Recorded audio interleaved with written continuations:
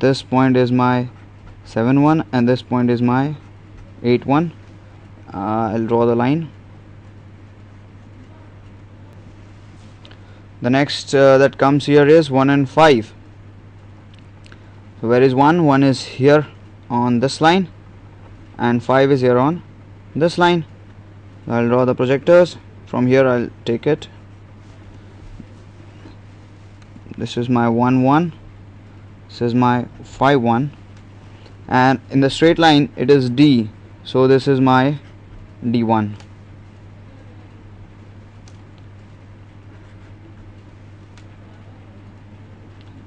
Now the next that comes is 2 and 4. So here is 4 and here is 2.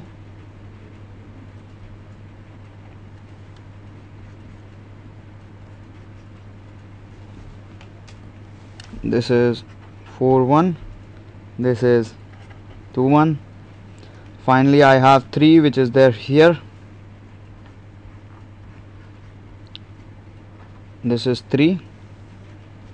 So this becomes 3 dash. And finally I have now the next I'll mark is B. B is here.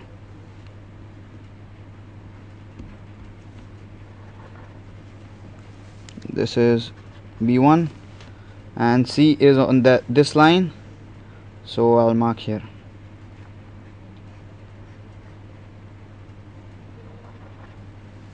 This is C1.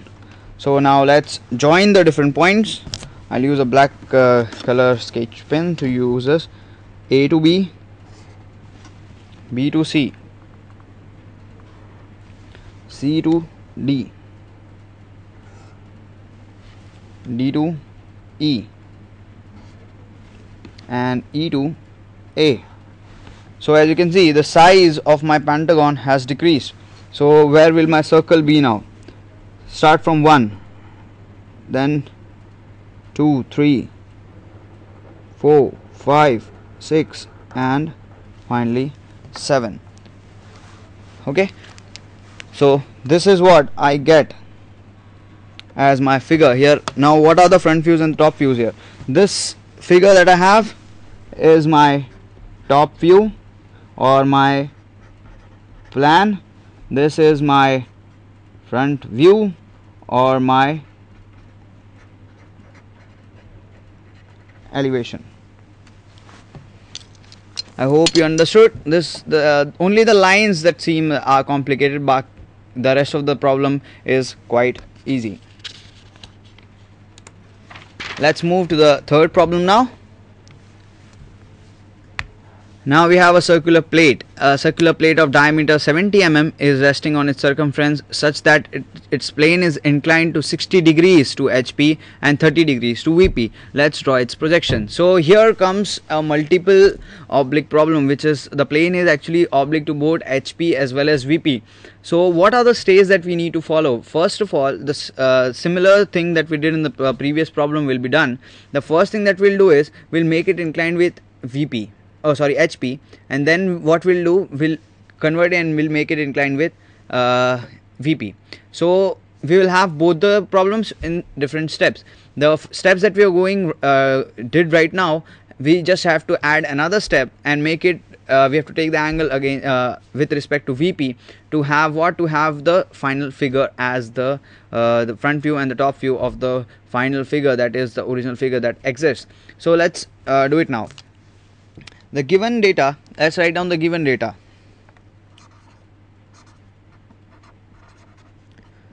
What is given to me? The given part to me is a circular plate of diameter 70 mm. D is 70 mm. So my R is 35 mm. And the angle with HP is given as 60 degrees and angle with VP is given as 30 degrees.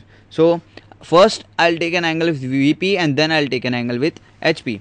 So let's get going and let's start drawing the problem.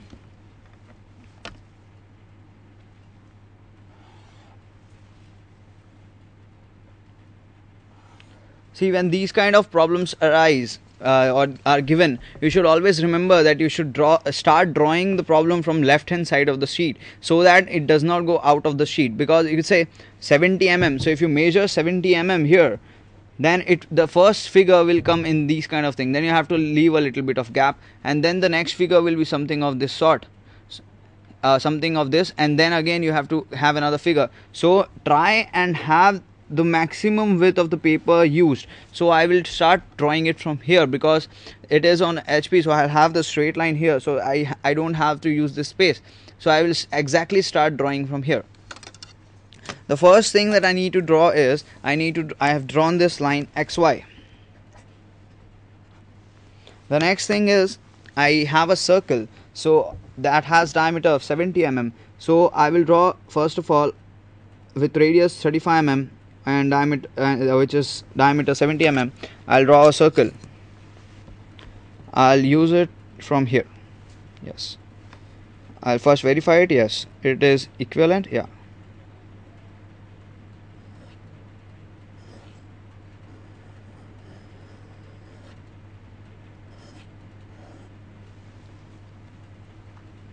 I'll take it a bit up. Yes.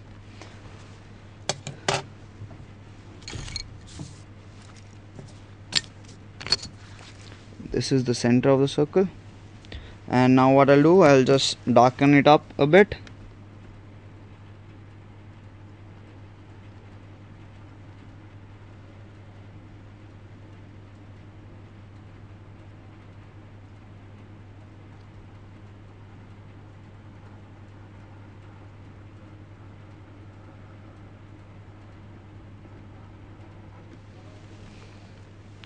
So this is the circle.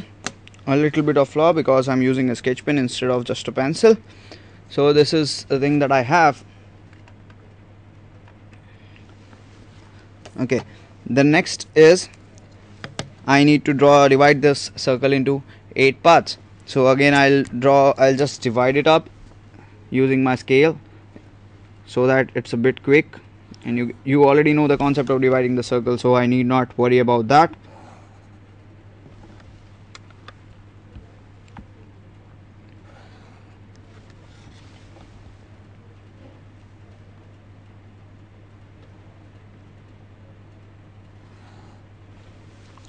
It's almost accurate. Where are my chunks?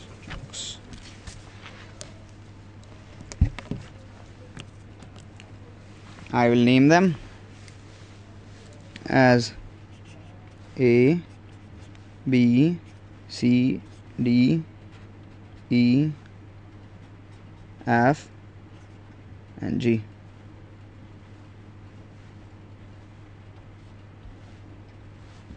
These points.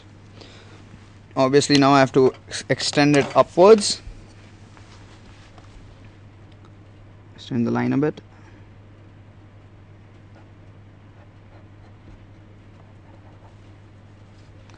G, H, I forgot H. What am I doing? B and H will be in a straight line. G and C will be in a straight line.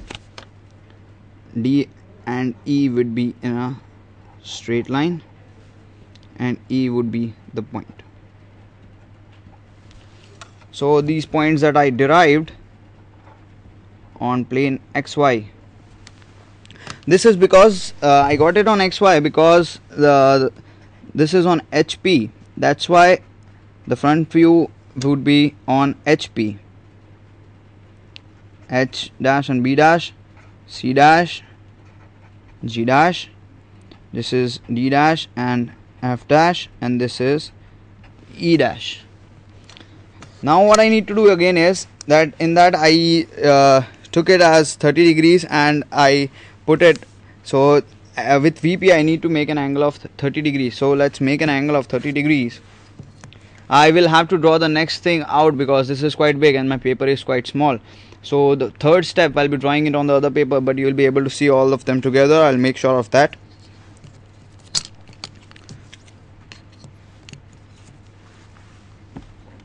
I'll consume as less space as possible.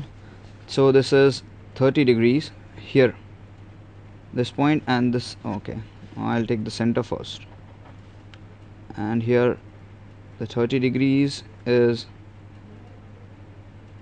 here. I'll draw a straight line.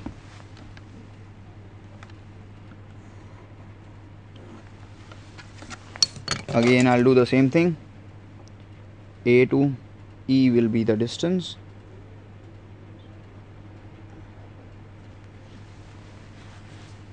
I'll just connect it. So this point is A1 dash and this point is E1 dash. Okay, so now let's quickly mark the other points. This is B and H. The next is C and G, CG, not C and G, F and D.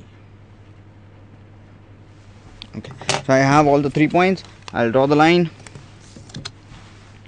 quickly and swiftly.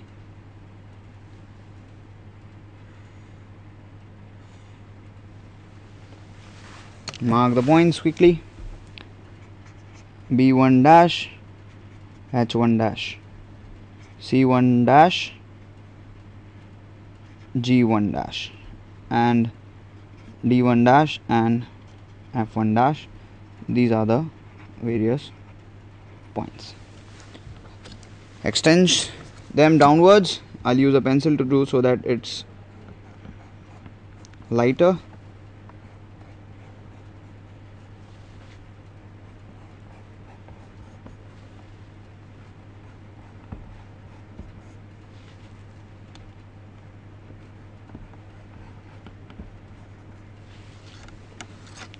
The next thing that I need to do is extend lines. From where? From here. Parallel lines, as we did in the previous problem, again, as I told you. So this point is my E1.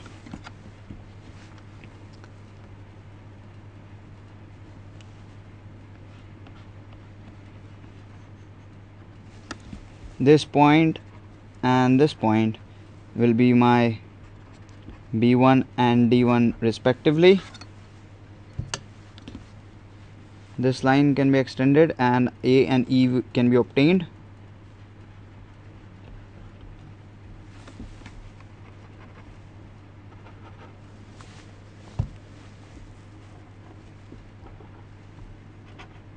A1, E1. The next is F and H, so I'll just extend it.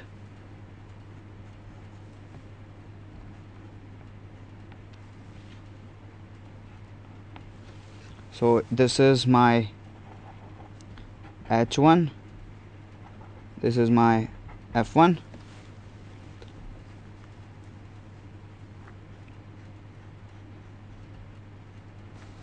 This point is my G1.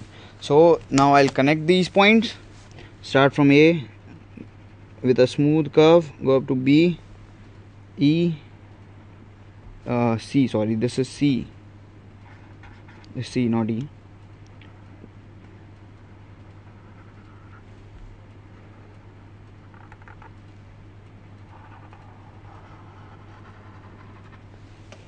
Okay, try to make the curve as smooth as possible. And the final step, now we will go to the final step. Now what we need to do is that we have a 60-degree thing. So for 60 degrees, what I'll do, I'll just use this extension to the paper. I'll give an extension to the paper, so I'll draw the problem on here because I don't have space, as I need to draw it big. You will have all the space in your sketchbook, so not a problem. So this is the line that I have extended as Y. Now I need to put this line here because it is making an angle with HP at 60 degrees. So what I'll do is, I'll make the problem is just the final step of the problem is there. I'll take this point, or I'll take it here, so that it does not sorry, I'll take it in between. Chalo, 60 degrees. Draw a straight line. Now what we have to do is, so this straight line will have G and E. So I will take this point. Yes, I can take any of the diameter. So I am taking, say I'll take G and E. This point I'll take it as G2.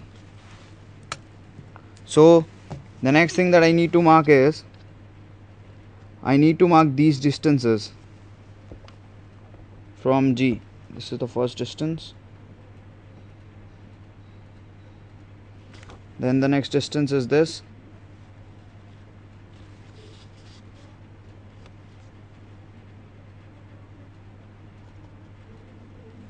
The next distance is the same. And finally, again, one more distance for E. So this point is G2. This final point that I've got is C2. This is C. So this final point that I got is C2. What I need to do is, I need to draw perpendicular lines through this first.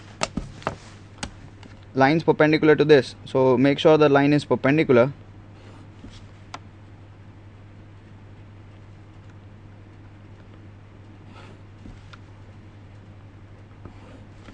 And then I need to mark these points, so H and F. So I'll mark H and F from the center, A and E. So A, and again B and D. So I just replicated the whole ellipse that was formed and put it at an angle. This point is B2, this point is A2, this point is H2, this point is F2, this point is